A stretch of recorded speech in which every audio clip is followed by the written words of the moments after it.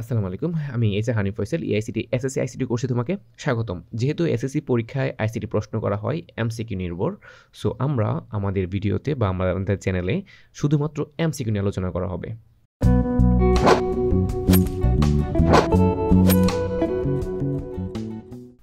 প্রথমত হলো যে কোনটি আধুনিক পৃথিবীর সম্পদ?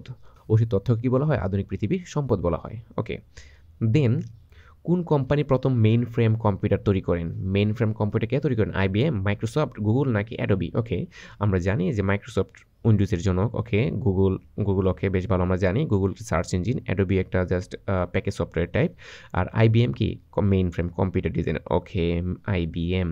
ওকে, এগুলো খুবই ইম্পর্টেন্ট এমসিকিউ। ওকে, দেন পৃথিবীর সবাই নিচের কোনটিকে 21 শতকের সম্পদ হিসেবে মেনে নিয়েছে? প্রযুক্তি, জ্ঞান, কম্পিউটার অথবা ইন্টারনেট? কোনটাকে? অবশ্যই জ্ঞানকে কী করা হয়? জ্ঞানকে 21 শতকের সম্পদ হিসেবে বিবেচনা করা হয়।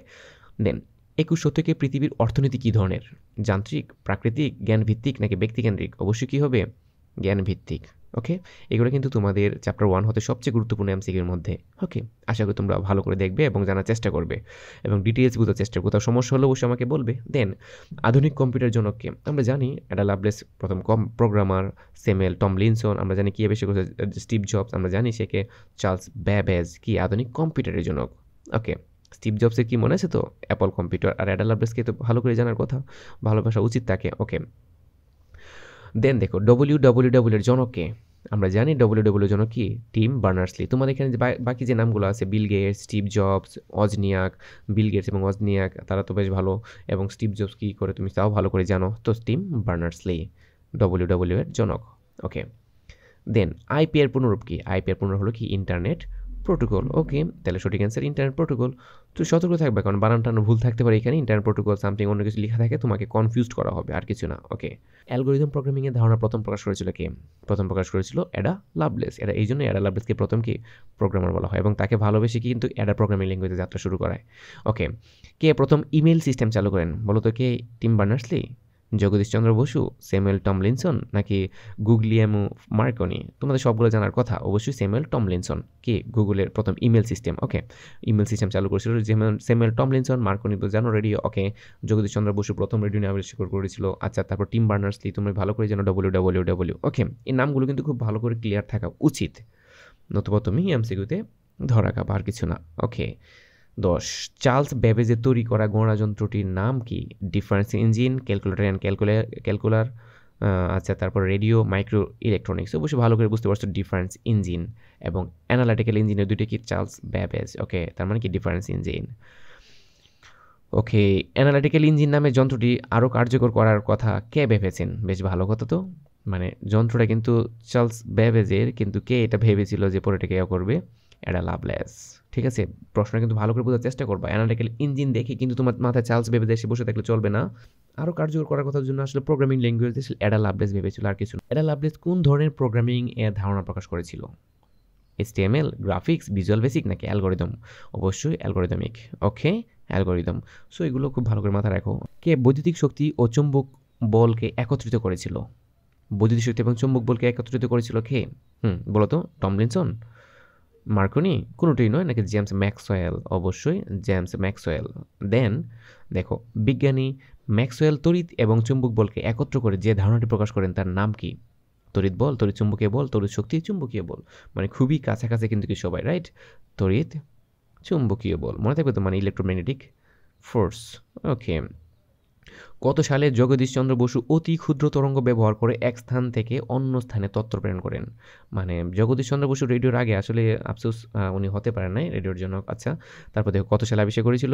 1895 সালে। এই সাল দু একটা মুখস্থ করতে হবে, এর মধ্যে জগদীশচন্দ্র বসু সালটা আসলে বেশি মুখস্থ রাখা জরুরি।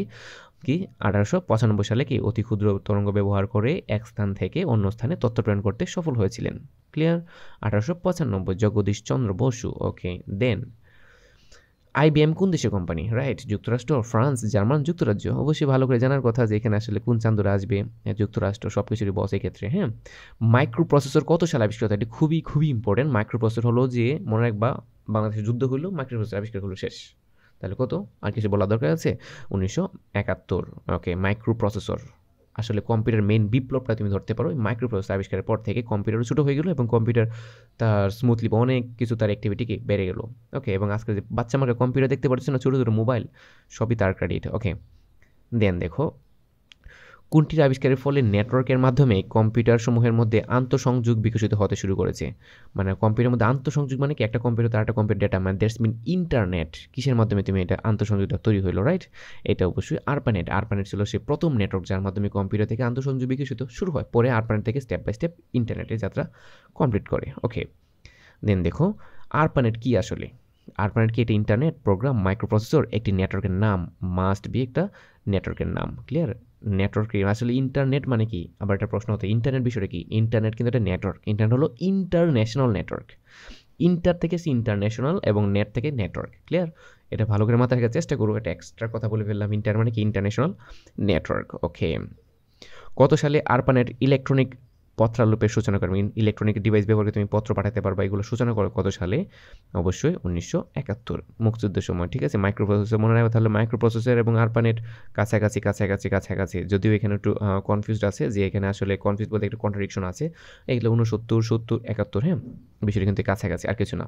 তো তুমি 1971। ওকে, তোমার বই যা বলতেছে আমরা তাই দেখালাম। ওকে, দেন দেখো কোন আবিষ্কারের পর পার্সোনাল কম্পিউটার তৈরির কাজ শুরু হয়? ইন্টারনেট, বেতার তরঙ্গ, মাইক্রোপ্রসেসর, অপারেটিং সিস্টেম। কোনটা আবিষ্কারের পর পার্সোনাল কম্পিউটার তৈরির কাজ শুরু হয়েছিল? আসলে মাইক্রোপ্রসেসর। আমি আগেই বলেছি মাইক্রোপ্রসেসর থেকে মানে কি বিপ্লবের যাত্রা শুরু হয়, কম্পিউটার বিপ্লবটা আসলে মাইক্রোপ্রসেসর থেকে। তো আমি আগেই বলেছি মাইক্রোপ্রসেসর মানে কি কম্পিউটার বিপ্লবের যাত্রা। ওকে, প্রথম মাইক্রোপ্রসেসর তৈরি করে কোন কোম্পানি? আইবিএম, জেরক্স, অ্যাপল না ইন্টেল? অবশ্যই কে, এটা বুদ্ধি কাটাও, অবশ্যই কি ইন্টেল। এই যে আমরা যে কম্পিউটারগুলো আবিষ্কার দেখতে পারতেছি তোমাদের সবগুলো দেখবে ইন্টেল। ল্যাপটপ কিনবা দেখো লেখা থাকে ইন্টেল কোরাই 5, কোরাই 3 সামথিং। ওকে, সো ইন্টেল। দেন দেখেন স্টিভ জবসের তৈরিকৃত প্রতিষ্ঠানের নাম কি? স্টিভ জবস কি মনে আছে তো, সবচেয়ে দামি একটা আপেল এক দিক দিয়ে কামড় দেওয়া স্টিভ জবস খেয়ে ফেলছিল, এই জন্য আর কি অ্যাপল। সো অ্যাপল কম্পিউটার কি স্টিভ জবসের। মাইক্রোসফট তো মাইক্রোসফটেই। ওকে, মাইক্রোসফট কোম্পানির সফটওয়্যার কোনটি? লিনাক্স, ম্যাকওএস নাকি উইন্ডোজ নাকি অ্যান্ড্রয়েড?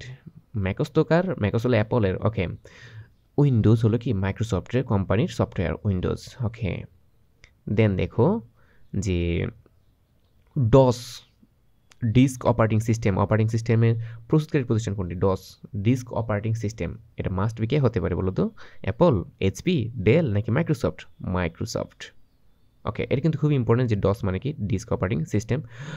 আমি জানি না এখানে দিচ্ছি কিনা, তো ডসটা মাথায় রাখো, ডস মানে ডিস্ক অপারেটিং সিস্টেম। ওকে, এইচটিটিপি ব্যবহার করে তথ্য ব্যবস্থাপনার প্রস্তাব কত সালে করা হয়? 1953, 1955, 1980 নাকি 1979? ওকে, 1900 অবশ্যই 79 এইচটিটিপি ব্যবহার। ওকে, এখন এইচটিটিপি পূর্ণরূপটা কিন্তু তোমাকে পরীক্ষায় প্রশ্ন করতে পারে। এইচটিটিপি পূর্ণরূপটা কি? Hyper text transfer protocol. বর্তমানে কোনটিকে কেন্দ্র করে শক্তিশালী অর্থনৈতিক ব্যবস্থা গড়ে উঠেছে? প্রোটোকল, নেটওয়ার্ক, ওয়েব নাকি ইন্টারনেট? শক্তিশালী অর্থনৈতিক ব্যবস্থা গড়ে উঠেছে কিসের মাধ্যমে? Must be internet.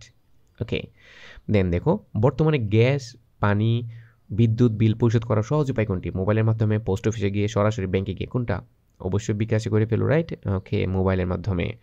উচ্চ শিক্ষা প্রতিষ্ঠানে মোবাইল ফোনের মাধ্যমে ভর্তির আবেদন কোনটি অন্তর্ভুক্ত? ই লার্নিং, ইমেল, ব্যাংকে গিয়ে? তুমি কি ব্যাংকে গিয়ে করো, ইমেলে করো নাকি ই লার্নিং করো নাকি ই গভর্নেন্স? কোনটা হবে? ই গভর্নেন্স। ওকে, দেখেন মানে ম্যানেজমেন্ট, অনলাইন ভিত্তিক ম্যানেজমেন্টে আসলে ই গভর্নেন্স, আর কিছু না। কোনটির মাধ্যমে সকল কাজে স্বচ্ছতা নিশ্চিত করা হয়? E learning, email, e commerce নাকি ই গভর্নেন্স? স্বচ্ছতা অবশ্যই কি ই গভর্নেন্স। বুঝতে পারছি, ই লার্নিং অনলাইন শিক্ষা, ইমেল তো ইমেল চিনোই, আর ই কমার্স মানে অনলাইন ব্যবসা। সো এই পয়েন্টগুলো তোমাদের মাথায় ভালো করে রাখতে হবে কিন্তু। ওকে, দেন হলো যে বর্তমানে দেশের সকল জমির রেকর্ডের অনুলিপি সংগ্রহ করা হয় কোন সেবার মাধ্যমে? ইপুরজি অর ই পর্চা? এই দুটো তোমাদের কিন্তু একটু ঝামেলা করবে, তাই না? ইপুরজি কোনটা আর ই পর্চা কোনটা, মনে আছে তো? আখের সাথে কি কার সম্পর্ক, ইপুরজি নাকি ই পর্চা? ওকে, এটা কিন্তু তুমি নিজে কনফিউজড হইও না। তো সকল জমি রেকর্ড অনুলিপি সংগ্রহ করা হয় ই পর্চার মাধ্যমে। ঠিক, কোনটির মাধ্যমে দেশে এক অঞ্চল থেকে অন্য অঞ্চলে দ্রুত ও কম খরচে টাকা পাঠানো যায়? টাকা পাঠাতে দ্রুত কি? ই কমার্স, ই কমার্স তো ব্যবসা। ইপুরজি, ইপুরজি তো আখ খেতে। ওকে, ই রেকর্ড না এমটিএস, মনে আছে তো এমটিএস কি? হ্যাঁ, মানি ট্রান্সফার সিস্টেম। ওকে, এমটিএস, ক্লিয়ার? দেন দেখো পাঠ্যপুস্তকের ডিজিটাল সংস্করণ কোন ধরনের সেবা? ই কমার্স, এমটিএস, ই রেকর্ড নাকি ই সেবা? মাস্ট বি অনলাইন সেবা, ই সেবার মধ্যে পড়বে। ওকে, আখ ক্ষেত্রে যে অনুমতি দেওয়া হয়, আখ চাষিদের ক্ষেত্রে যখন আখ তোলার, আখ কাটার অনুমতি বা পারমিশন দেওয়া হবে, এটা আসলে অনুমতিপত্র। আমরা বলতে চাচ্ছি ই স্বাস্থ্যসেবা কোনটির অন্তর্ভুক্ত? ই স্বাস্থ্যসেবা, ই কমার্স, ই গভর্নেন্স, ই পুরজি, ই সেবা। তার মাস্ট বি কি বুঝিয়ে ফেলছো, ই সেবা। ওকে, দেন দেখো বাংলাদেশে প্রায় সকল ডাকঘরে কোন সেবাটি পাওয়া যায়? ই কমার্স, ই গভর্নেন্স, এমটিএস নাকি ই সেবা? কোনটা? ই সেবা পাচ্ছ নাকি গভর্নেন্স পাচ্ছ? বলো। বাংলাদেশের সকল জায়গায় কি ডাকঘরে পাওয়া যাবে এমটিএস, মানে তুমি এখন ডাকঘরের মাধ্যমে টাকা পাঠাতে পারবা, টাকা লেনদেন করা যায়, এটাকে বলে কি এমটিএস। ওকে, অনলাইনে টিকিট কাটার ব্যবস্থাকে কি বলে? ই টিকিটিং। হ্যাঁ, আরে বুঝেই ফেলছো। ই কমার্স তো প্রশ্ন আসে না, জিমেল তো প্রশ্ন আসে না, ই টোকেন তো আসে না, ই টিকিটিং। ওকে, তারপর দেখো আমরা বলতে চাচ্ছি ই কমার্সের কড এর পুনরূপ কি? সিওডি যাকে বলছি কড।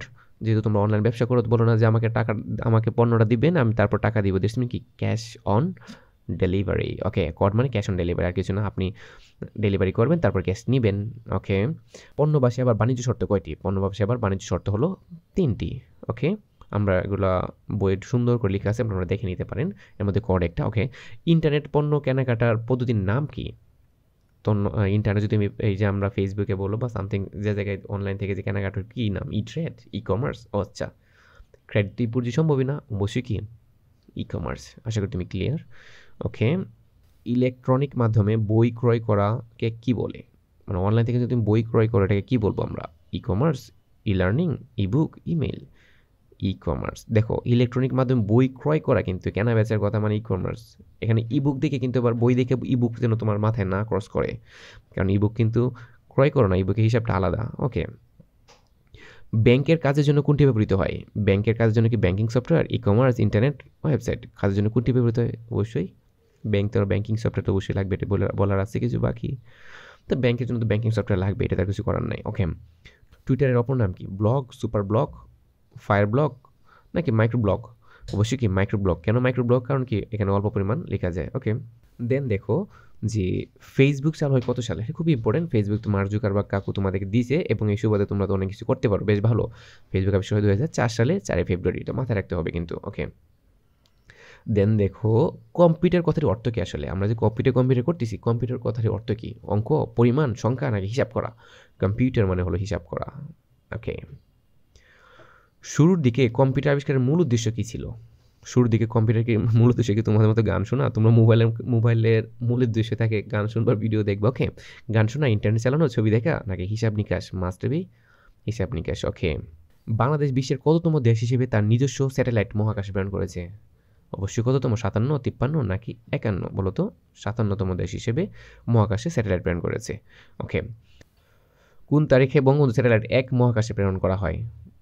11 মে 2017, 12 মে 2017, 11 মে 2018, 12 মে 2018। মানে কাছাকাছি সাল দিলে তুমি যেমনটা হবে গেটিং কনফিউজড। সো এখানে অ্যান্সার কোনটা?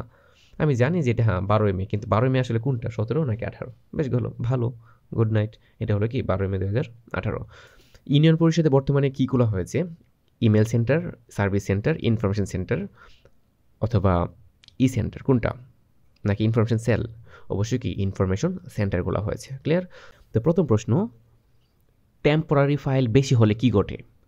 টেম্পোরারি ফাইল যদি বেশি হয়ে যায় কম্পিউটারে, তাহলে কি হবে? কম্পিউটার কি হয়ে যাবে? স্লো হয়ে যাবে। তোমার কম্পিউটার ইভেন মোবাইল সহ কি স্লো হয়ে যাবে। ওকে, তারপর দেখো কুকিজ ও টেম্পোরারি ফাইল কোথায় জমা থাকে? এখন কুকিজ কী বিষয়ে তোমার অবশ্যই ভালো ধারণা রাখা উচিত। ওকে, কুকিজ ও টেম্পোরারি ফাইল কোথায় জমা থাকে বলো তো? প্রধান মেমোরিতে? অসম্ভব। সেকেন্ডারি মেমোরিতে? না। রম? অবশ্যই না। তাহলে কি ক্যাশ মেমোরিতে কুকিজ এবং টেম্পোরারি ফাইলগুলো জমা থাকে। এটা কিন্তু খুবই ইম্পর্টেন্ট এমসিকিউ। ইন্টারনেট ব্যবহার করলে ইন্টারনেট ব্রাউজারে ক্যাশ মেমোরিতে কোন ফাইল জমা হয়? অনেক কুকিজ ও টেম্পোরারি ফাইল, ভাইরাস ফাইল, অনেক file, brain software? Be careful. এই জন্য যখন ইন্টারনেট চালাবা, যদি কোনো কুকাজ করে থাকো ইন্টারনেটে, অবশ্যই হিস্ট্রি কী করে দিবা? ডিলিট করে রাখবা। ওকে, ওই হিস্ট্রিতে আসলে এই বিষয়গুলো জমা হয়। কী হয়? অনেকগুলো কুকিজ এবং টেম্পোরারি ফাইল। ওকে, সো এইখানে তুমি কী করে ক্লিক করে আবার ওই আগের ভিডিওটা তুমি ব্যাক করতে পারবা। যে কোনো একটা ওয়েবসাইটে যদি তুমি যাও, ওইখানে হিস্ট্রিতে দেখবা যেগুলো লেখা আছে, এখানে ক্লিক করলে টুস করে এখানে চলে যেতে পারবা। ওকে, দেন তুমি কতবার তোমার কম্পিউটারে সংরক্ষিত তথ্য বিন্যাস করবে? মানে তোমার ডেলি কতবার, নাকি সপ্তাহে, নাকি মাসে? Minimum, this is the minimum. ওকে, সপ্তাহে অন্তত একবার এটা করা উচিত। ওকে, দেন দেখো কখনও অপারেটিং সিস্টেমের আপডেট কখন অপারেটিং সিস্টেমের আপডেট স্বয়ংক্রিয়ভাবে হয়? এখানে কখন লেখা আছে, মিস্টেক। ওকে, কখন অপারেটিং সিস্টেমের আপডেট স্বয়ংক্রিয়ভাবে হয়, মানে তোমার কম্পিউটারে যে অপারেটিং সিস্টেমটা আছে এটা কখন স্বয়ংক্রিয়ভাবে অটোমেটিকভাবে আপডেট হবে? যখন তোমার এখানে ইন্টারনেট সংযোগ থাকবে। ইন্টারনেট সংযোগ ছাড়া কখনোই কম্পিউটার বা মোবাইল বলো বা সামথিং কোনো কিছু স্বয়ংক্রিয়ভাবে আপডেট হয় না। ওকে, তাহলে অবশ্যই কী লাগবে? ইন্টারনেট সংযোগ লাগবে। ওকে, দেন দেখো কুকিজ কি, আসলে কুকিজ বিষয়টা কি?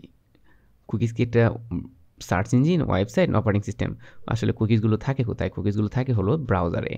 ওকে, তো পরবর্তী প্রশ্ন, অপারেটিং সিস্টেমের সাথে যুক্ত থাকে কোনটি? ডিস্ক রিমুভার, ডিস্ক ফ্র্যাগমেন্টর নাকি ডিস্ক এডিটর?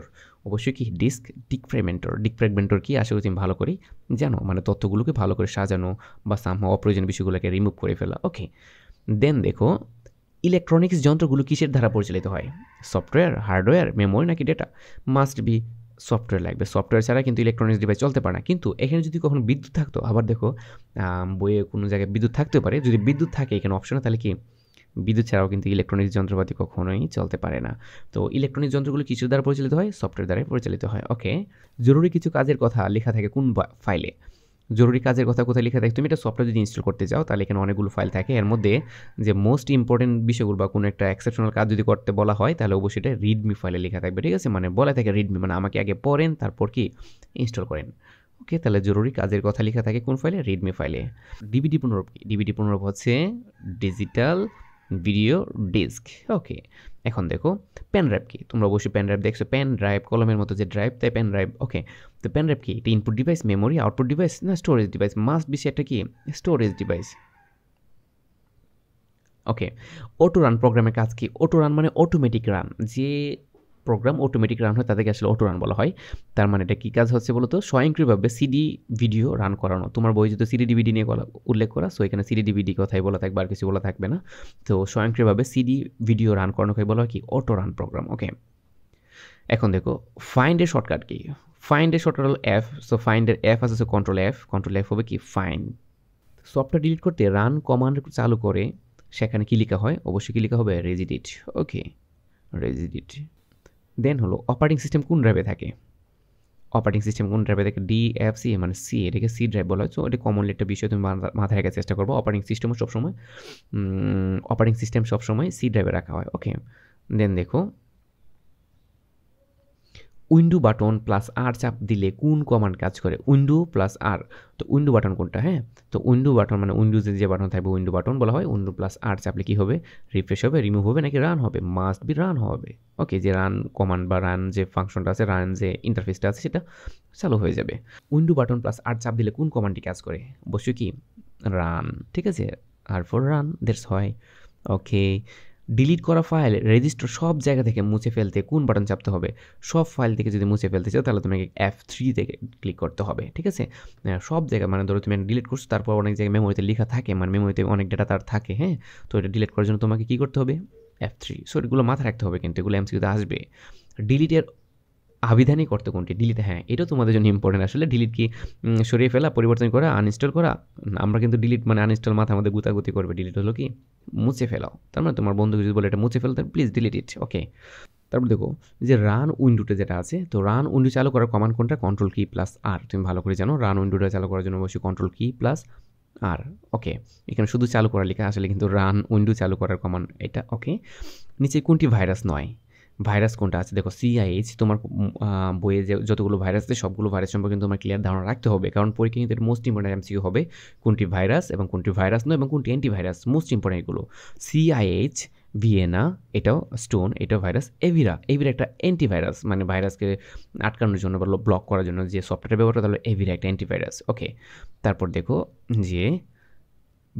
দেখো প্রথম ইন্টারনেট ওয়ার্মের নাম কি? মানে বিশ্বের প্রথম ইন্টারনেট ওয়ার্মের নাম কি ছিল মনে আছে? তো এগুলো কিন্তু তোমাকে অবশ্যই ভালো করে মুখস্থ করতে হবে। এগুলো মুখস্থবিদ্যা ভাই, এগুলো মুখস্থের উপর কোনো গতি নাই।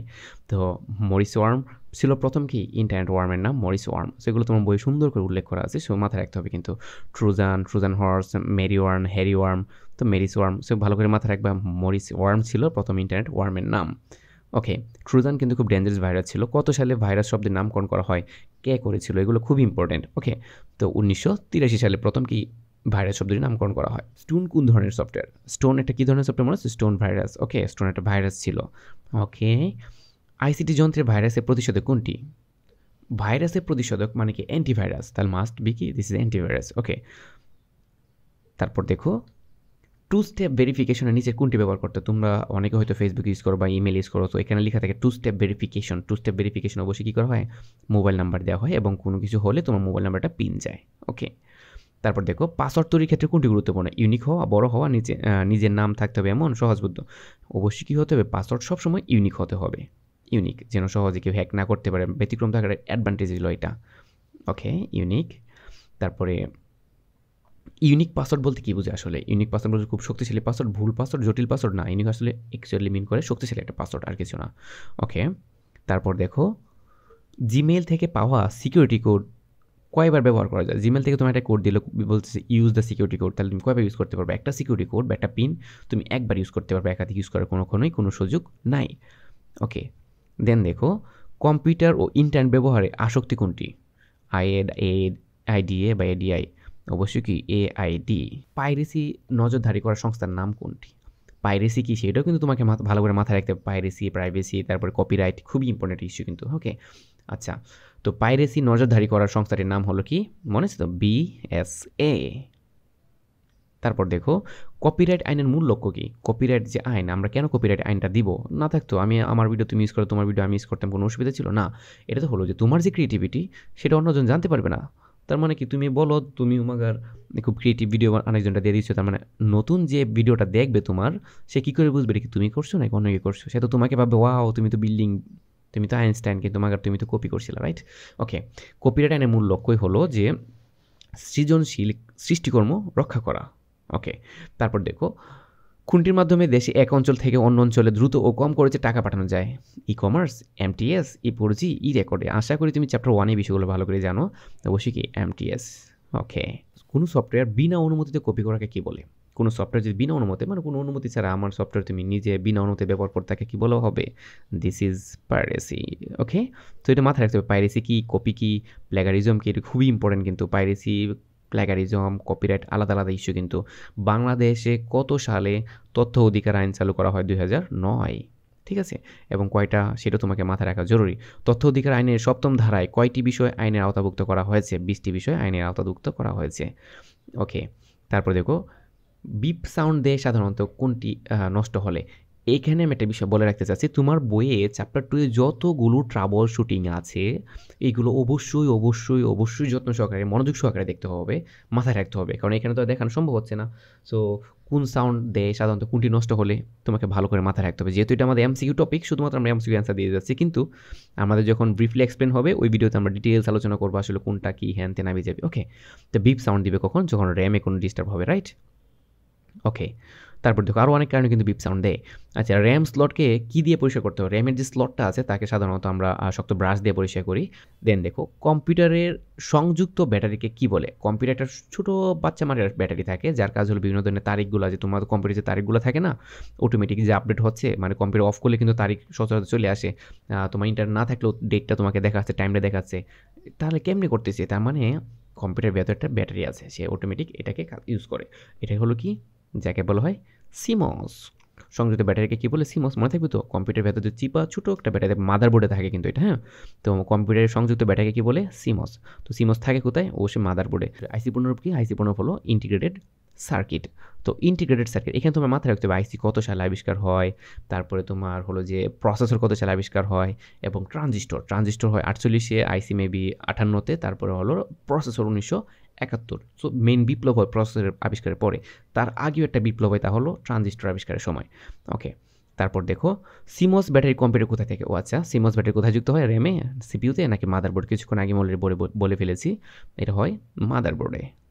ওকে, তারপর দেখো কম্পিউটার সিপিইউ ফ্যানটি কোথায় থাকে? কম্পিউটারে সবচেয়ে ইন্টেলিজেন্ট যে পার্টটা বা সবচেয়ে দামি যে পার্টটা বলতে পারো, অথবা সব কিছু যে এক্সিকিউট করে তার নাম হলো সিপিইউ, বা যাকে আমরা বলি কোরাই 5, কোরাই 3, যে প্রসেসর অ্যাকচুয়ালি, হ্যাঁ। তো এই যে প্রসেসরটা, এই প্রসেসর যখন সব কাজ করে তখন কি তার মাথা গরম হয়ে যায় তোমার শ্রেণীকক্ষে শিক্ষকের মতো। তোমরা যখন বেশি জ্বালাও, হ্যাঁ, পিছন থেকে দুষ্টামি করো, সামনে থেকে দুষ্টামি করো, তখন স্যারের মাথা নষ্ট হয়ে যায়। তো স্যারের মাথার উপর একটা ফ্যান রাখা জরুরি। মাথাটা কার বেশি গরম হয়? স্যারের, কিন্তু ফ্যান থাকে উল্টা তোমাদের উপর, রাইট? ওকে, তো কম্পিউটার সিপিইউ ফ্যানটি আসলে সিপিইউ যে জায়গায় থাকে তার উপরেই থাকে। এখন সিপিইউ থাকে কোথায়? সিপিইউ থাকে মাদারবোর্ডে, তাহলে ফ্যানটা কোথায় থাকে? মাদারবোর্ডে। ওকে, এখন প্রশ্ন হলো যে উইন্ডোজ রান হওয়ার সময় হ্যাং হয়ে যাওয়ার কারণ কি? অনেক কারণে সে হ্যাং হতে পারে। তো ভাইরাস থাকলে হার্ড ডিস্কের জায়গা কম থাকলে হ্যাঁ আসলে দুইটার জন্যই সত্য, কিন্তু ভাইরাস যদি থাকে অপশনে তাহলে ভাইরাস ইজ ভাইরাস, তাহলে ভাইরাস থাকলে অবশ্যই কম্পিউটার কী হয়ে যেতে পারে, অবশ্যই হ্যাং হয়ে যেতে পারে। ওকে, হ্যাঁ কম্পিউটারের মেটাল অংশে হাত লাগলে শক করে কেন? কম্পিউটার আর্থিং করা না থাকলে, হ্যাঁ অবশ্যই গ্রাউন্ডিং না থাকলে, কম্পিউটার গ্রাউন্ডিং না ভাই, তোমার কম্পিউটার থেকে একটা লাইন মাটিতে ফেলাই দেবে এমন না, তোমার বিল্ডিংয়ের বিদ্যুতের গ্রাউন্ডিং বা বিদ্যুতের যে গ্রাউন্ডিং বা আর্থিং লাইনটা যদি ঠিকঠাক না থাকে, তুমি যে থেকে লাইনটা লাগাবো ওই লাইনে যদি গ্রাউন্ডিংয়ের সমস্যা থাকে ওই বিল্ডিংয়ের, তাহলে কিন্তু আসলে এই কাজটা হয়ে থাকে। ওকে, তারপর দেখো যে কম্পিউটার তারিখ ও সময় ঠিক না থাকলে কি করতে হবে? কম্পিউটার যদি দেখো যে তারিখ ঠিকঠাক মতো দিচ্ছে না, এটা কিন্তু ট্রাবল শুটিংয়ের পার্ট, তাহলে অবশ্যই কি সিমস, আমরা আগে বলছিলাম যে কম্পিউটার ভেতরে একটা ইন্টারনাল ব্যাটারি থাকে, তার নাম বলে সিমস, এবং থাকে কোথায় মাদারবোর্ডে, তাহলে কি সিমস ব্যাটারিটা পরিবর্তন করতে হবে। ওকে, তারপর দেখো কোন আইনটি সৃজনশীল কর্মের মালিকানা নিশ্চিত করে? তুমি যে সৃজনশীল, তোমার যে ক্রিয়েটিভিটি আছে, এটা কোন আইনের মাধ্যমে এটা সত্ত্বাধিকার রক্ষা করা হচ্ছে? এটা হলো কপিরাইট আইন। ওকে, বিএসএ পুনরূপ কি? বিএসএ পুনরূপ হচ্ছে কি বাংলাদেশ সফটওয়্যার অ্যাসোসিয়েশন নাকি বিজনেস সফটওয়্যার অ্যালায়েন্স। ওকে, টেক্সট কন্টেন্ট বাধ্যতামূলকভাবে আমরা জানি যে এটা টেক্সট। ওকে, তারপর কার্টুন কি ছবি নাকি অ্যানিমেশন নাকি ভিডিও? আমরা এখানে কিন্তু তুমি একটু কনফিউজড হতে পারো, কারণ আমরা জানি যে কার্টুন ভিডিও, রাইট? কিন্তু কার্টুন কি এক প্রকার কি হতে পারে বলো তো? ব্লগ, ছবি নাকি অ্যানিমেশন বলো তো? হ্যাঁ, কার্টুন কিন্তু আমরা অ্যানিমেশন দেখি এক্স্যাক্টলি, কার্টুন কিন্তু এক্স্যাক্টলি এটা ছবি।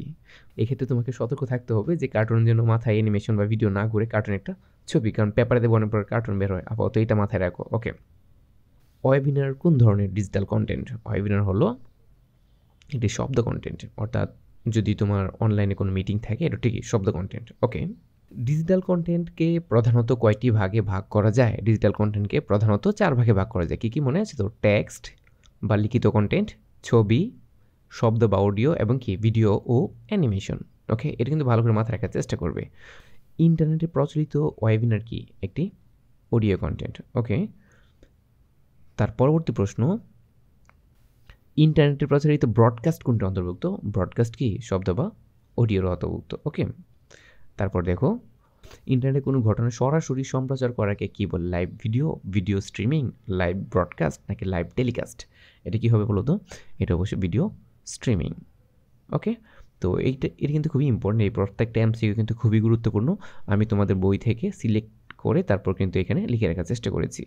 ওকে, তারপর দেখো Amazon.com কি? আমরা জানি Amazon.com এটা ইবুক রিডার, ওয়েবসাইট নাকি ইলেকট্রিক ডিভাইস নাকি ওয়েবসাইট? এখানে যেহেতু এখানে শুধু ওয়েবসাইট আছে, তাহলে মাস্ট বি ওয়েবসাইট এখানে দাবিদার। ওকে, তারপর দেখো ইবুক কি? ইবুক হলো কি কাগজে ছাপা বই, মুদ্রিত বইয়ের ইলেকট্রনিক রূপ, বুক পোস্ট অথবা ইনফোগ্রাফিক্স হলো মুদ্রিত বইয়ের কি ইলেকট্রনিক রূপ। ওকে, তারপর দেখো কিন্ডল কি? কিন্ডল কি ইবুক রিডারের নাম নাকি শিক্ষা প্রতিষ্ঠানের নাম নাকি কার্টুনের নাম নাকি সার্চ ইঞ্জিনের নাম? কিন্ডল হলো একটি ইবুক রিডারের নাম। এবং তোমাকে এটাও মাথায় রাখা উচিত যে কিন্ডল যে একটা ইবুক রিডার, এই রিডারটা আসলে কোন কোম্পানির সেটা তোমাকে মাথায় রাখা উচিত। ওকে, কিন্ডল কোন কোম্পানির তৈরি? কিন্ডল হলো অ্যামাজনের তৈরি। ওকে, এটা কিন্তু খুবই ইম্পর্টেন্ট যে কিন্ডল কাদের? অ্যামাজন। এবং কিন্ডল কিসের জন্য ব্যবহার করা হয়? কিন্ডল ব্যবহার করা হচ্ছে ইবুক রিডারের জন্য। ওকে, পিডিএফ এর পুনরূপটা কি? পিডিএফ হলো পোর্টেবল ডকুমেন্ট ফরম্যাট। ওকে, তার পরবর্তী প্রশ্ন, যে বইগুলো কেবল অনলাইনে পড়া যায় সেগুলো কোন ফরম্যাটে থাকে? এটা কিন্তু খুবই ইম্পর্টেন্ট। অনলাইনে শুধুমাত্র অনলাইনেই পড়া যায়, এগুলো কি মাস্ট বি থাকে HTML ফাইলে। তোমরা যখন ইন্টারমিডিয়েটে উঠবে তখন এই বিষয়ে আরও ডিটেলস ধারণা পাবে। ওকে, তারপর দেখো অডিও ভিডিও অ্যানিমেশন যুক্ত থাকে কোনটি? মানে কোনটিতে অডিও ভিডিও সবগুলো সংযুক্ত থাকে? ইবুক, তারপর smart ebook R PDF file or HTML file, must be কি স্মার্ট ইবুক এটা সংযুক্ত থাকে। ওকে, তার পরবর্তী প্রশ্ন, ব্যান্ডউইথ কি? ব্যান্ডউইথ কিসের একক বা এটা কী কাজে ব্যবহার করা? ব্যান্ডউইথ আমরা যে ইন্টারনেট ইউজ করি, তাহলে তারা সবাই, আমরা যারা ওয়াইফাই ইউজ করি তারা সবাই কিন্তু জানার কথা যে ব্যান্ডউইথ বিষয়টা আসলে কি। ব্যান্ডউইথ হলো ডেটা প্রবাহের গতির হার, মানে একক সেকেন্ডে যে পরিমাণ ডেটা ট্রান্সফার হয় তাকে বলা হয় কি ব্যান্ডউইথ। আর ব্যান্ডউইথ একক হলো কি বিপিএস, মানে bit per second, small B কিন্তু বিপিএস। এটা একটু মাথায় রাখার চেষ্টা কর। ব্যান্ডউইথ হলো ডাটার প্রবাহের গতির হার বা একক সেকেন্ডে যে পরিমাণ ডেটা ট্রান্সফার হয় তাকে বলা হয় ব্যান্ডউইথ। আর ব্যান্ডউইথের একক বা হিসাব করা হয় বিপিএস এককে। বিপিএস মানে বিট পার সেকেন্ড, এক সেকেন্ডে যতগুলো বিট পাস হয়। ওকে, তার পরবর্তী প্রশ্ন, ইন্টারনেটের পুনরূপটা কি? ইন্টারনেট পুনরূপ হলো ইন্টারন্যাশনাল নেটওয়ার্ক। ওকে, আমরা এটা ভালো করে জানি যে ইন্টারনেট মানে ইন্টারন্যাশনাল নেটওয়ার্ক। তার মানে তুমি যখন ইন্টারনেটের সাথে সংযুক্ত হচ্ছ, তার মানে কি বিশ্বব্যাপী যে নেটওয়ার্কটা আছে ওই নেটওয়ার্কের সাথে তুমি কী হয়ে গেলা, কানেক্ট হয়ে গেলা। ওকে, তারপর দেখো ভারতের স্বল্প মূল্যের ট্যাবলেটের নাম কি? অবশ্যই কি আকাশ। আর বাংলাদেশের স্বল্প মূল্যের একটা কম্পিউটার নাম হলো, বা বাংলাদেশের নিজস্ব কম্পিউটার যাকে বলা হয়, তাহলে কি দুয়েল। ওকে, তারপর দেখো শিক্ষাক্ষেত্রে কিশোর বাতায়ন ওয়েবসাইট কোনটি? কিশোর বাতায়ন ওয়েবসাইট হলো www.connect.edu.bd। ওকে, তোমাদের সবগুলো পাঠ্য বই কোন সাইট থেকে বিনামূল্যে পেতে পারো? বলো তো কোনটা থেকে বিনামূল্যে পাওয়া যায়? এনসিটিভি থেকে সকল পাঠ্য বই বিনামূল্যে পাওয়া যায়। মনে থাকবে তো বিষয়টা কী বলতে চাচ্ছি? এনসিটিভিতে তুমি যদি কোনো বই, তোমার ধরো কোনো ক্লাসের বই, ধরো তোমার আইসিটি বই নাই, তুমি কী করতে পারো? www.nctv.com যেতে পারো। তারপরে গিয়ে তুমি দেখবে এখানে পাঠ্যপুস্তক বইয়ে তুমি যদি ক্লিক করো, তারপর ওই অংশে তোমার নির্দিষ্ট ক্লাসের বই তুমি পেয়ে যাবে। ওকে, তারপর দেখো আলুর শিখার সাথে কাকে তুলনা করা হয়? আলুর শিখার সাথে কাকে তুলনা করা হবে? যিনি জ্ঞানের আলো কি ছড়িয়ে থাকেন আসলে। তথ্য প্রযুক্তির প্রধান উপকরণ কোনটি? Internet, mobile, call centre, computer. তথ্য প্রযুক্তির প্রধান উপকরণ হলো আপনার কম্পিউটার থাকতে হবে, তারপর ইন্টারনেট আসলো বা সামথিং অন্য কিছু। ওকে, ঘরে বসে ফেসবুক কোম্পানিতে কাজ করা ব্যক্তিকে কি বলে? ফ্রিল্যান্সিং না ফ্রিল্যান্সার? দেখো, যে ব্যক্তি কাজ করেন তাকে বলে ফ্রিল্যান্সার, আর উনি যে টাইপের কাজটা করেন তাকে বলে কি, বা ওই প্রফেশনটাকে বলে অ্যাকচুয়ালি ফ্রিল্যান্সিং। ওকে, আর তার পরবর্তী প্রশ্ন হলো ফ্রিল্যান্সার হিসেবে কাজ করতে কি প্রয়োজন? ধৈর্য, অবস্থান, চাকরি, আত্মসম্মান। আসলে সবচেয়ে বড় বিষয় হলো তোমার ধৈর্য থাকতে হবে। ওকে, পেশা হিসেবে কোনটির আলাদা গুরুত্ব আছে? পেশা হিসেবে web design, programming, network, graphics design. পেশা হিসেবে প্রোগ্রামিংয়ের কি আলাদা। কম্পিউটারের সাথে সঙ্গতিপূর্ণ ক্যারিয়ারের নাম কি? কম্পিউটারের সাথে সঙ্গতিপূর্ণ ক্যারিয়ারের নাম হচ্ছে কি আর্টিফিশিয়াল ইন্টেলিজেন্স। ওকে, তারপর দেখো কম্পিউটার ইঞ্জিনিয়ারিং কোন ধরনের ক্যারিয়ার? তুমি যদি কম্পিউটার ইঞ্জিনিয়ার হতে চাও বা সিএস ইঞ্জিনিয়ার হতে চাও, তাহলে কি এর একটি আইসিটি নির্ভর। ওকে, তারপর দেখো গুগল কি ধরনের নির্মাতা প্রতিষ্ঠান? গুগল কি ধরনের নির্মাতা প্রতিষ্ঠান বলো তো? গুগল একটি সফটওয়্যার নির্মাতা প্রতিষ্ঠান। ওকে, তারপর দেখো কোন তথ্য ও প্রযুক্তি নির্ভর পেশার সম্ভাবনা উন্মোচিত হচ্ছে? এখানে হলো প্রোগ্রামিং। তোমরা যখন ইন্টারমিডিয়েট উঠবে তখন থেকে আসলে প্রোগ্রামিংয়ের সাথে তোমাদের সাক্ষাৎ হয়ে যাবে। তবে তুমি চাইলে এখন থেকে স্টার্ট করতে পারো, বা অনেক আগে থেকে হয়তো তোমার জ্ঞান থাকতে পারে। প্রোগ্রামিং হলো খুবই খুবই ইন্টারেস্টিং একটা বিষয়। ওকে, স্পেল চেক কি? মানে স্পেল চেক হলো স্পেল চেকার। তো বুঝতে পারছো এটা কি একটা সফটওয়্যার যা কি স্পেলের কোনো শব্দ ত্রুটি আছে কিনা বা শব্দ ঠিকঠাক আছে কিনা এটা জানার জন্য কি স্পেল চেকার ইউজ করা হয়। ওকে, পেস্ট করার কিবোর্ড কমান্ড কোনটি? কন্ট্রোল ভি, যেখানে কন্ট্রোল সি হলো কি কপি করার জন্য এবং কন্ট্রোল এক্স কি কাট করার জন্য। এই বিষয়গুলো তোমাকে ভালো করে মাথায় রাখতে হবে। ওকে, কপি করার জন্য কিবোর্ড থেকে কোন কমান্ড দিতে হয়? কপি করার জন্য কি কন্ট্রোল সি। কিছুক্ষণ আগেই কিন্তু তোমাকে বিষয়টা আমি বলেছিলাম যে কন্ট্রোল সি কমান্ড হলো কি কপি করার জন্যে। ওকে, আর পেস্ট করার জন্য কি কন্ট্রোল। কাট করার কিবোর্ড কমান্ড কোনটি? আমরা কিছুক্ষণ আগেই বিষয়টা নিয়ে ডিটেলস কথা বলে ফেলেছি অলরেডি, কন্ট্রোল এক্স। ওকে, লেখালেখির জন্য কোন সফটওয়্যার ব্যবহার হয়, বা লেখালেখির জন্য সবচেয়ে বেশি ব্যবহার করা হয় কোন সফটওয়্যার? মাস্ট বি কি মাইক্রোসফট ওয়ার্ড প্রসেসর। আরেকটা বিষয় তোমাকে প্রশ্ন করতে পারে যে বিশ্বে সবচেয়ে বেশি ব্যবহার করা হয় কোনটি? মাইক্রোসফট ওয়ার্ড লেখা থাকতে পারে, আবার মাইক্রোসফট কি অফিস লেখা থাকতে পারে। এক্ষেত্রে কিন্তু মাইক্রোসফট অফিস হবে। কেন মাইক্রোসফট অফিস হবে? কারণটা হলো মাইক্রোসফট ওয়ার্ড হলো অ্যাকচুয়ালি একটা প্যাকেজ। ওয়ার্ড, এক্সেলস, তারপরে তোমার বলো যে অ্যাক্সেস, তারপরে পাওয়ার পয়েন্ট, সবগুলোর কি একটা প্যাকেজ হলো কি মাইক্রোসফট অফিস সফটওয়্যারটি। ওকে, যেখানে সবগুলোকে একসাথে পাওয়া যায়। ওয়ার্ড প্রসেসরে নতুন ডকুমেন্ট খোলার কিবোর্ড কমান্ড কোনটি? নতুন ডকুমেন্ট যদি তুমি খুলতে চাও তাহলে কী করতে হবে? Control N. Open অপশনটির keyboard command কিন্তু ওপেন মানে খোলার জন্য, তাহলে কন্ট্রোল কী হবে? নামের যে প্রথমে অ্যালফাবেটটা মোর ওভার এটাকে সবচেয়ে বেশি ব্যবহার করা হয় বাকিগুলোর জন্য। ওকে, কন্ট্রোল ওভার ওপেন। কোনো ডকুমেন্টকে অন্য নামে সংরক্ষণ করতে হলে তোমাকে কিসে ক্লিক করতে হবে? Actually save as. আর তুমি যদি এই নামে সংরক্ষণ করতে চাও তাহলে কি সেভে ক্লিক করতে হবে। ওকে, তারপর দেখো ডকুমেন্ট সেভ করার জন্য কিবোর্ড কমান্ড কোনটি? সেভ করার জন্য হলো কন্ট্রোল এস।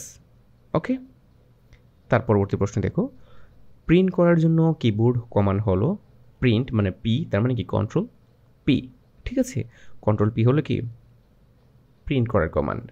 ক্লিপবোর্ডে থাকে না কোনটি? আমরা যদি কোনো কিছু কপি করি তাহলে কি থাকবে, আদারওয়াইজ ক্লিপবোর্ডে কী কী থাকে কী কী থাকে না, তুমি কপি করলে ক্লিপবোর্ডে থাকে, কাট করলেও ক্লিপবোর্ডে থাকে, তুমি যদি ডিলিট করো তাও ক্লিপবোর্ডে থাকে, কিন্তু আন্ডারলাইন কখনো কি ক্লিপবোর্ডে থাকে না।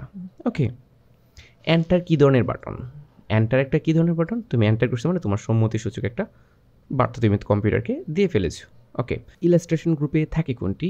কি থাকবে, ক্লিপ আর্ট নাকি ওয়ার্ড আর্ট? এখানে কি থাকবে, ক্লিপ আর্ট। আর মজার বিষয় হলো যে ইলাস্ট্রেশন গ্রুপে কী কী আছে, কী কী নাই, বা কী কী থাকবে কী কী থাকবে না, সেই বিষয়ে আমাদের প্র্যাকটিক্যাল ক্লাসে ডিটেলস আমি আলোচনা করব। ওকে, আশা করি তুমি ভালো করেই বুঝতে পারবে, এবং আমি তোমাদের বইয়ের প্রত্যেকটা কি পয়েন্ট ধরে ধরে তোমাকে বোঝানোর চেষ্টা করব।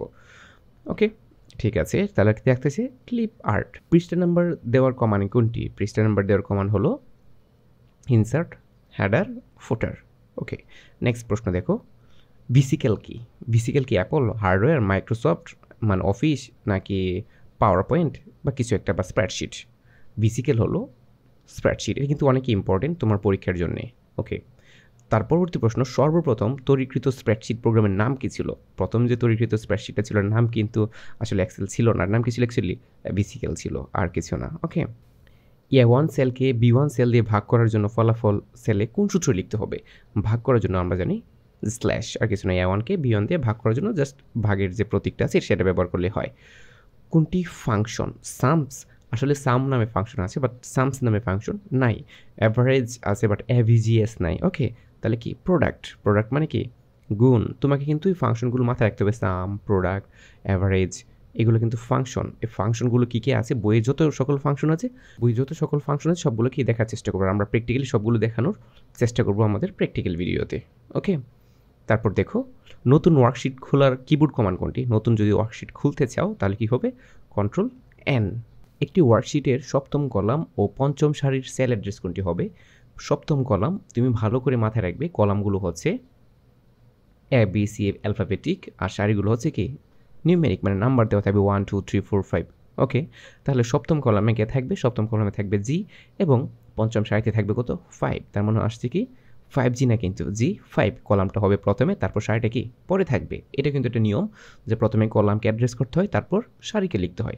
আমাদের প্র্যাকটিক্যাল ক্লাসে এই বিষয়ে আমরা ডিটেলস আলোচনা করব। ওকে, ইকুয়াল সাম C12:C21, এখানে C12:C21 কি? এটা কি সেল রেঞ্জ। আমরা জানি যে সাম করা হয় কিভাবে, ইকুয়াল এটা প্লাস ওইটা, আবার সাম ফাংশন ব্যবহার করে আমরা যোগ করতে পারি। তখন কি আমরা রেঞ্জ ব্যবহার করি, মানে আমরা কম্পিউটারকে বলে দেই তুমি কত থেকে কত পর্যন্ত যোগ করবা। আমাদের প্র্যাকটিক্যাল ক্লাসে সেই বিষয়ে আমরা ডিটেলস আলোচনা করব। সো এই বিষয়ে তোমার কোনো টেনশন করার দরকার নেই, তোমার পরীক্ষার আগেই আমরা এগুলো দিয়ে দিব। তাহলে C12 এবং C20 কী হচ্ছে, এটা সেল রেঞ্জ হচ্ছে। ওকে, নেক্সট কোয়েশ্চেন দেখো, স্প্রেডশিটে গুণ করার জন্য কোন চিহ্ন ব্যবহার করা হয়? গুণ করার জন্য কি স্টারিক, দ্যাটস মিন তুমি স্টারের মতো যা দেখতে পারতেছো ওইটা কি ব্যবহার করা হয়, ওই স্টারিকটাই ব্যবহার করা হচ্ছে। ওকে, সারি ও কলামের সমন্বয়ে কি তৈরি হয়? সারি এবং কলামের সমন্বয়ে এক একটা সেল তৈরি হয়, ঠিক আছে। এবং সেলের ক্রমটা মনে থাকে যেন প্রথমে থাকে কি নাম, সারির নাম্বার না, প্রথমে থাকে কলাম, দেন থেকে কি সারি। ওকে, A3 সেল B3 সেলের সুদ আসলের কোন সূত্র হবে? সুদ আসল, আমরা জানি সুদ আসল মানে সুদ যোগ আসল। A3-তে আসলে আছে হলো আসলটা, এবং সুদের যে রেটটা তা থাকে কিসে, B3-তে। আমাদের প্র্যাকটিক্যাল ক্লাসে আমরা ডিটেলস আলোচনা করব, আশা করি তুমি প্লেলিস্টটা ভালো করে চেক করলে এগুলো পেয়ে যাবে। ওকে, তারপর এটা হচ্ছে কি, প্রথমে আমাকে সুদটা বের করতে হবে। সুদ বের করার নিয়ম হলো A3 ইন্টু B3%। এই যে এখানে পার্সেন্টেজ দেওয়া আছে, স্যাম বলে দিলে কি সুদটা বের হবে, এবং তার সাথে যোগ করতে হবে কি আসলটাকে। আসল কি A3 প্লাস কি A3, তাহলে এটা হচ্ছে কি আমার সুদ আসলের সূত্র। ওকে, নেক্সট কোয়েশ্চেন দেখো, A3 সেল B3 সেলের শতকরা কোন সূত্র হবে? এখন A3 সেল B3 সেলের শতকরা, ধরো যে 100 টাকা হলো A3-তে আছে, আর 5% যে হিসাবটা এটা ছিল কি B3-তে আছে, তাহলে এটা কি হচ্ছে ইকুয়াল A3 ইন্টু B3%। তো প্রথম প্রশ্ন, আমরা কতটি মাধ্যম বা মিডিয়া ব্যবহার করে নিজেদেরকে প্রকাশ করি? আমরা মূলত কি 3টি মাধ্যম বা মিডিয়া ব্যবহার করে কি নিজেদেরকে প্রকাশ করে থাকি। ওকে, সেকেন্ড কোয়েশ্চেন, শব্দ কি? শব্দ কি একটি প্রকাশ মাধ্যম, একটি সফটওয়্যার, একটি হার্ডওয়্যার, অথবা কি একটি ভাইরাস? শব্দ একটি প্রকাশ মাধ্যম। ওকে, দেন দেখো পরবর্তী কোয়েশ্চেন যে ইন্টারেক্টিভ মাল্টিমিডিয়া কোনটি? ইন্টারেক্টিভ মাল্টিমিডিয়া কোনটি? Radio, web page, television or cinema. তো ইন্টারেক্টিভ তার মানে কোনটি হবে? তার মানে কি ওয়েব পেজ হলো কি একটি ইন্টারেক্টিভ মাল্টিমিডিয়া। ওকে, দেন দেখো সিনেমা বা চলচ্চিত্র উদ্ভব হয় কত সালে? কত সালে চলচ্চিত্র যাত্রা শুরু করে?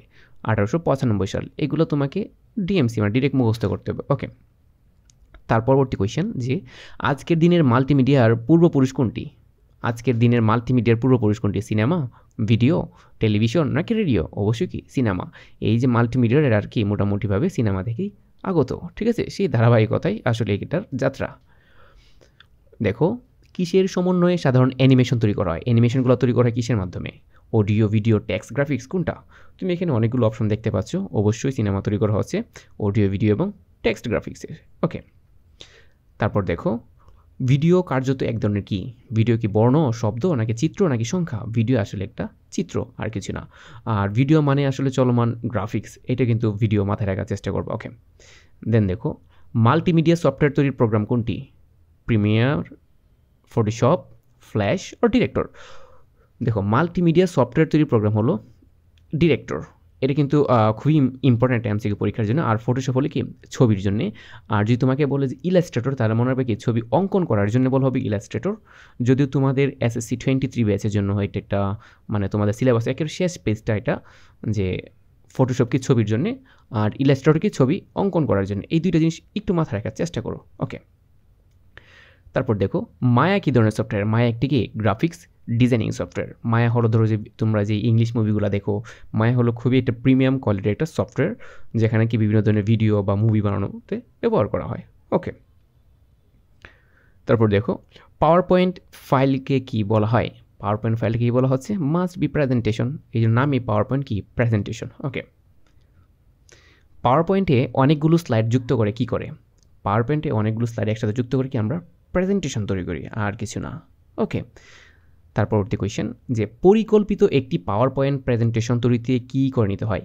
মনে রাখবা পরিকল্পিত পাওয়ার পয়েন্ট মানে তুমি সব কিছু লেআউট। তুমি একটা বিল্ডিং কীভাবে তৈরি করবে এটার পরিকল্পনা করা, নিচতলা কী দিবা, উপরতলা কী দিবা, এটা অ্যাকচুয়ালি কী বলা হয়? This is layout. তো স্লাইডের জন্য স্লাইডের লেআউটটা কি ঠিক ততটাই গুরুত্বপূর্ণ। তোমার পরিকল্পিত পাওয়ার পয়েন্ট, তোমার পাওয়ার পয়েন্ট তত সুন্দর হবে যার পরিকল্পনা যত সুন্দর হবে, অর্থাৎ কি লেআউট যত সুন্দর হবে। ওকে, একাধিক স্লাইড বিশিষ্ট একটি পৃষ্ঠাকে কি বলা হয়? একাধিক স্লাইড বিশিষ্ট একটি পৃষ্ঠাকে বলা হবে হ্যান্ডআউটস। মনে থাকবে তো, একাধিক স্লাইড বিশিষ্ট একটি পৃষ্ঠাকে। সো এটা কিন্তু ভালো করে মাথায় রাখার চেষ্টা করবে, খুবই ইম্পর্টেন্ট যে একাধিক স্লাইড বিশিষ্ট একটি পৃষ্ঠাকে বলা হবে হ্যান্ডআউটস। ওকে, প্রেজেন্টেশনে স্লাইড প্রদর্শনের কিবোর্ড কমান্ড কোনটি? F5। যেমন দেখো আমি যে কোনো স্লাইড প্রদর্শন করার জন্য তুমি জাস্ট F5-এ ক্লিক করলে কি স্লাইড প্রদর্শন হয়ে যাবে। ওকে, তারপর দেখো পাওয়ার পয়েন্টে স্লাইড শো উইন্ডো থেকে সম্পাদনা উইন্ডোতে ফিরে যাওয়ার জন্য কোন বোতামটি চাপতে হবে? স্কেপ। তুমি যদি পাওয়ার পয়েন্টটাকে বের হতে চাও মানে মুক্তি পেতে চাও, তাহলে স্কেপ মানে তুমি বলো যে স্কেপ ESC একটা লেখা আছে একেবারে কিবোর্ডের সবার বাম দিকে টপে। ওকে, স্কেপে চাপ দিলে কাজ শেষ। ওকে, ট্রানজিশন মূলত কি? ট্রানজিশন মূলত একটি ইফেক্ট। ওকে, ট্রানজিশন অ্যাকচুয়ালি ইফেক্ট। যেমন একটা পেজের সাথে আরেকটা পেজের সাথে তোমার কীভাবে ভিউটা হবে, এক পেজ গেলে আরেকটা পেজ কীভাবে আসবে, এখানে যে তুমি বিষয়টা দেখতে পারতো সেটা কি ঘুরে ঘুরে আসতেছে না? This is transition effect. ওকে, একটি স্লাইড থেকে পরবর্তী স্লাইডে যাওয়ার সময় যে ইফেক্ট ব্যবহার করা হয় তাকে কি বলা হয়? কিছুক্ষণ আমি যা বলতে চাচ্ছিলাম তা কি ট্রানজিশন। ওকে, আর একই স্লাইডের মধ্যে প্রত্যেকটা টেক্সটে বা ইমেজে তুমি যদি কোনো ধরনের ইফেক্ট ইউজ করতে চাও তাকে বলা হবে কি? This is animation. মনে রাখবা একই স্লাইডের মধ্যে কোনো একটা অংশের মধ্যে যদি দিতে চাও, টেক্সট হতে পারে, ইমেজ হতে পারে বা যে কোনো ইফেক্ট, দিস ইজ অ্যানিমেশন। আর একটা পেজের সাথে আরেকটা পেজে কি ট্রানজিশন। সবগুলো স্লাইডে একই শব্দ প্রয়োগ করতে কোন বোতামে ক্লিক করতে হবে? Apply all. This mean apply to all. ওকে, সবগুলো মানে অ্যাপ্লাই টু অল, আর কিছু না।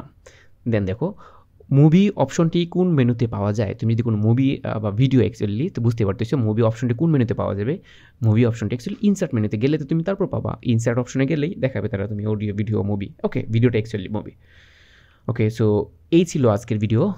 দেখা হচ্ছে নেক্সট কোনো ভিডিওতে। সেই পর্যন্ত ভালো থাকো, সুস্থ থাকো। আমরা আমাদের পরবর্তী ভিডিওতে সবগুলো প্র্যাকটিক্যালি দেখানোর চেষ্টা করব। ওকে, আল্লাহ হাফেজ।